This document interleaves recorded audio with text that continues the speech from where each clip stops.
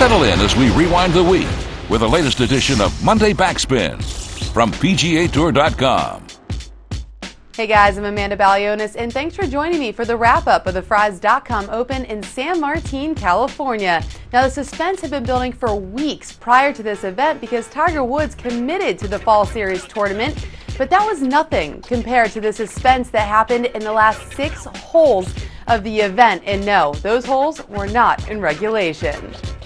Woods began the week with a practice round at the Carnival Golf Club and was in high spirits, appearing relaxed and healthy. Things took a turn for the worse in round 1, though, when he carded a 2 over 73. The main concern? His putter. That's probably one of the worst putting rounds I've ever had. I can't put the ball any worse than I did today. Round 2 looked much better as Woods snapped his streak of 6 rounds of par or worse after turning in a 3 under 68, including 6 birdies to comfortably make the cut at 1 under par. You know, sometimes I have these lulls out there where I don't quite feel comfortable, and I just got to battle through it. And I kind of had a period there on 1 and 2 at the turn, 10 and 11 for me. But hey, I battled through and got it back. Rounds 3 and 4 looked very similar to the second round with a mixed bag of birdies and bogeys, with an identical outcome of 3 under 68 for his final 2 rounds to finish at 7 under overall. Woods did confirm after his round on Sunday that he would not be playing in any more PGA Tour events until the President's Cup, but did say that he and Freddie Couples have been texting all week long. So while Woods is trying to get his game back, a lot of players in the field are trying to break into the top 125 on the money list to secure their cards for the 2012 season. One of those players is trying to become the first guy since Ryan Moore did it back in 2005 to skip Q School and go directly to the tour.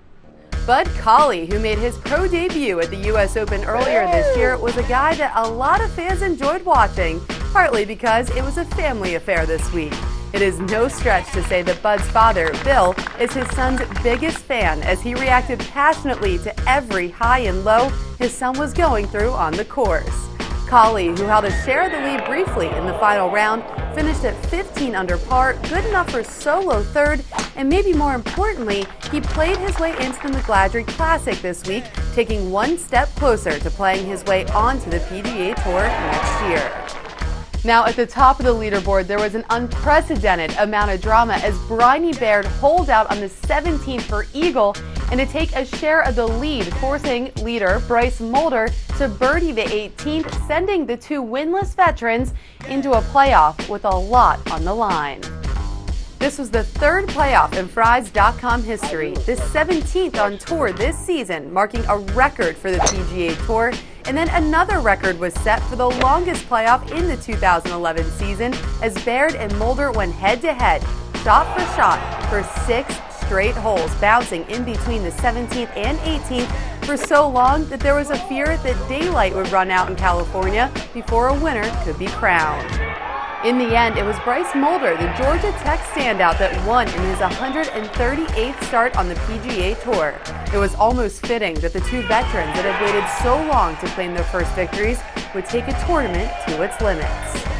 And just a quick note, in case you were curious, the longest playoff ever recorded in PGA Tour history was all the way back in 1949 at the Motor City Open. It was an 11-hole playoff.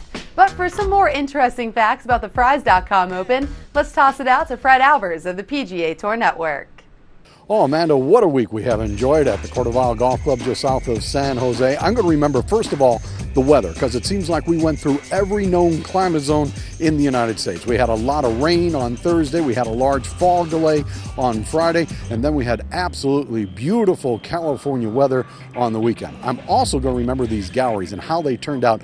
5 times as many tickets sold this year as opposed to last year, and largely that's due to one man, Tiger Woods. I got to walk with him all 4 rounds, and maybe in years to come we're going to look at his performance this week and say, hey, this is where Tiger Woods turned his career around. It has certainly been a memorable week for us, from the weather to the galleries to the players involved this week at Carnival Golf Course. Amanda, we are off to Georgia. We are off to the McGladrey Classic in Sea Island. Our broadcast on the PGA Tour Network, Sirius XM, begins Thursday at noon Eastern Time. Thanks, Fred. Well, like you said, next up, we're at the McGladrey Classic, so be sure to log on to PGA Tour.com on Wednesday for the preview.